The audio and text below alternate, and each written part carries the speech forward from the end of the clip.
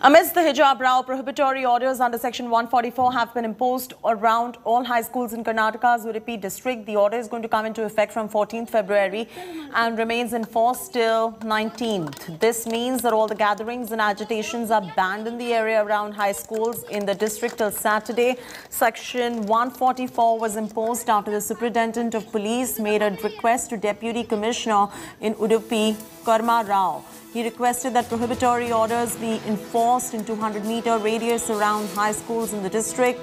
Chief Minister of Karnataka, Basavaraj Bommai, said that government's top priority was to get normalcy back in schools. He also announced that schools will reopen from tomorrow, but colleges will remain shut.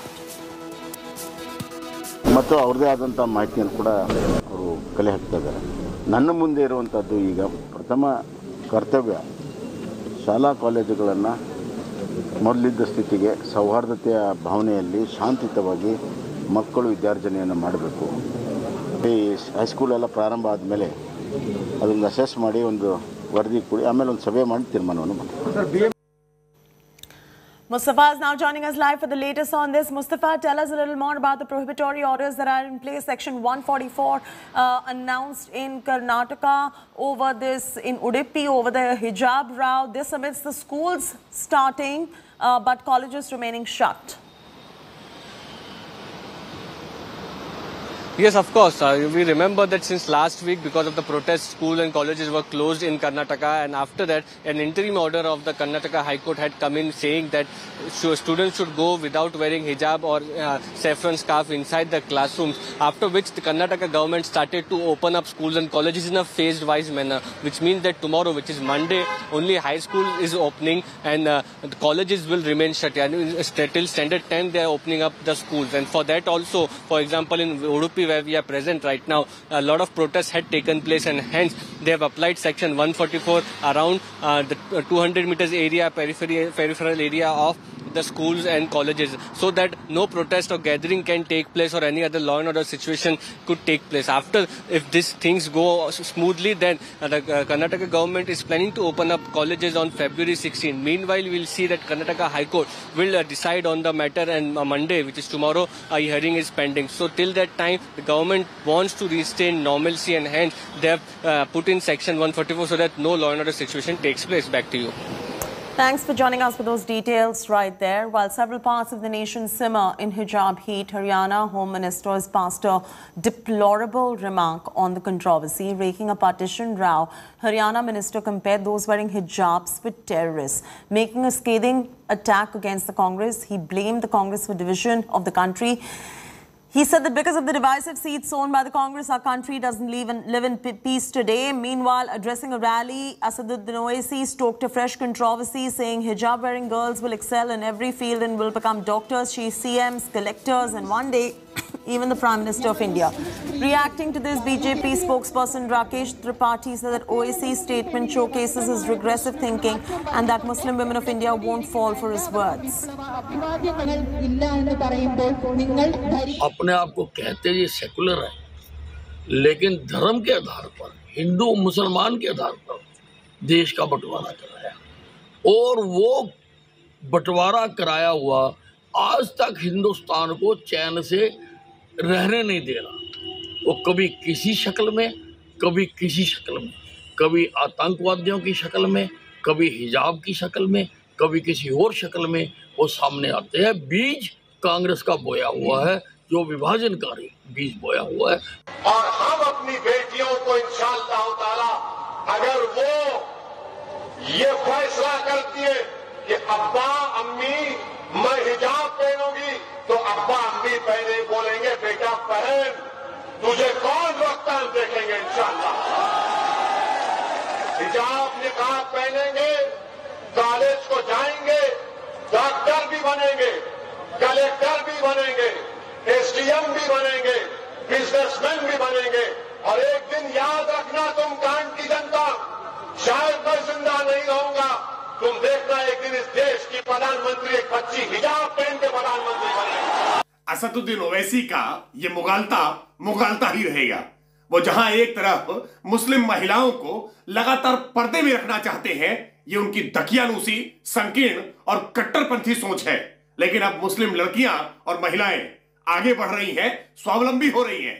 Narendra Modi की सरकार ने आज 3 तलाक से उन्मूलन देने का काम किया है, हज पर बिना महरम के जाने की छूट देने का काम किया है। इसलिए अब असदुद्दीन ओवैसी की इन बातों में अब मुस्लिम महिलाएं फंसने वाली नहीं है। ये कितने भी कट्टरपंथी मौलानाओं के कठमुल्लों के दबाव में इस तरह की बयानबाजी करके लोगों को भड़काने की कोशिश करते रहे, लेकिन अब इस तरह का कोई ध्रुवीकरण मजहबी आधार पर नहीं होगा। अब देश विकास के मुद्दे पर बात करेगा और विकास के मुद्दे पर ही चुनाव लड़े जाएंगे।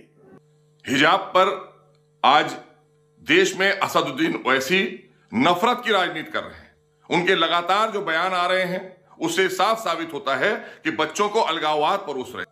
अपनी राजनीतिक रोटियां सेकने के लिए असदुद्दीन ओवैसी नफरत की राजनीति कर रहे हैं। यह हसरत उनकी पूरी होने वाली नहीं है। देश में यह अखंड भारत है।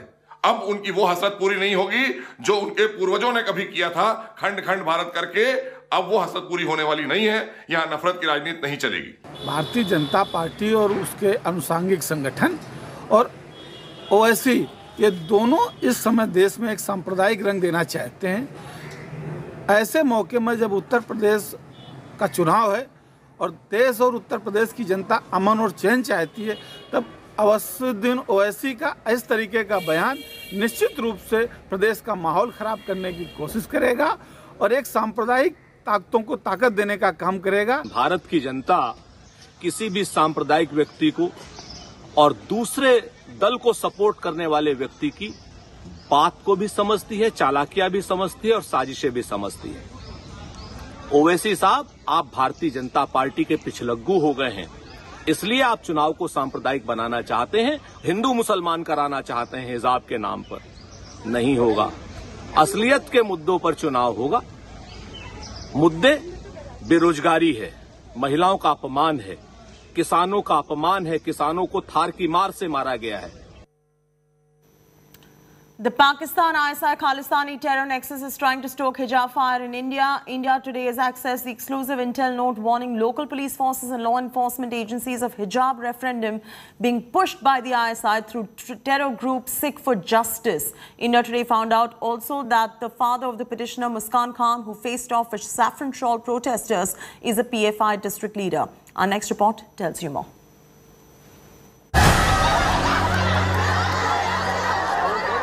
Protests, counter-protests, celebrity voices, global face-offs.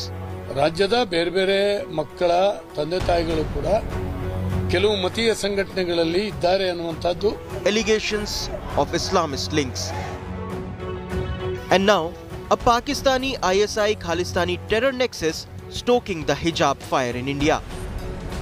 India today accessed an exclusive intel note warning local police forces and law enforcement agencies of a ISI Khalistani group-backed hijab referendum. The warning group says terror group Sikh for Justice is pushing up to a so-called Urduistan in the areas of Rajasthan, Delhi, UP, Bihar and West Bengal, where Muslim-dominated areas will be free to practice their religious beliefs. Amid the snowballing tensions, another big twist surfaced in the controversy. Karnataka Home Minister Aroosa Parvaiz accused Islamist Campus Front of India of instigating the pro-hijab protests. ಮಾಹಿತಿ ಇದೆ, ಮಂಡ್ಯದ ಹುಡುಗಿ ಮಾತ್ರ ಅಲ್ಲ, ರಾಜ್ಯದ ಬೇರೆ ಬೇರೆ ಮಕ್ಕಳ ತಂದೆ ತಾಯಿಗಳು ಕೂಡ ಕೆಲವು ಮತೀಯ ಸಂಘಟನೆಗಳಲ್ಲಿ ಇದ್ದಾರೆ ಅನ್ನುವಂತದ್ದು ಅರಿವಿನಲ್ಲಿ ಇದೆ. The minister said the Popular Front of India asked parents to take on Udupi College and even send lawyers to represent the parents.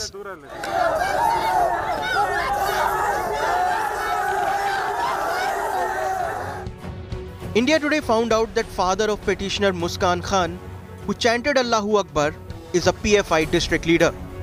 Another petitioner, Alia Asadi's cousin, Nazat Asadi Belapu, is also a member of the radical Islamist outfit. PFI, the SDPI, all of that is backing you, they say? Yeah, they are backing because we approached them, because we approached, our parents approached them for a help when they put us outside the class and not allowing us to enter the class, and our parents were already done begging them to allow us to go to the inside the class. At that time they approached CFI for the help. The matter quickly led to standoff between the families of 6 Muslim students and the college management. Intel suggests that agencies like ISI and Sikh for Justice are provoking Muslims in India on issues like hijab. The BJP in Karnataka has said that Campus Front of India and PFI were involved in the hijab protests. The big question is whether these hijab protests, which have made international headlines, were spontaneous or planned. BJP MLA Raghupati Bhatt alleged that his life was under threat over the controversy. The MLA claimed that he was receiving calls over the internet from different countries. The callers had reportedly told him that they know how to control him and threatened to harm him if he continued to oppose Muslims. That is not from any particular association or any person. This is all dummy calls from the internet calls. But I didn't take it very serious. As a MLAs, we'll receive a lot of like this calls. BJP Minority Cell Chief Daud Abubakar also said that he received threats for speaking against the pro-hijab protesters. Several questions are raised as the hijab showdown gets murkier. Is this an attempt by terrorist groups to divide our nation? Bureau Report, India Today. As the hijab row simmers across states, a Srinagar student who topped class 12 was mercilessly trolled on social media.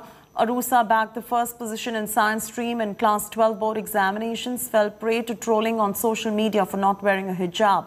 Social media trolls asked Aroosa to take lessons from Karnataka schoolgirl who chanted Allahu Akbar and told her to become a role model for girls in Kashmir. Aroosa, with firm belief, replied to the trolls saying she follows Islamic principles and does not need to wear hijab to prove herself as a good Muslim. Aroosa, who freely interacted with media earlier, denied speaking on camera after the toxic trolling on social media. Aroosa scored 499 out of 500 in science of class 12 board examinations and was felicitated by Deputy Commissioner of Srinagar. She was presented Certificate of Excellence, a trophy and a 10,000 rupee check.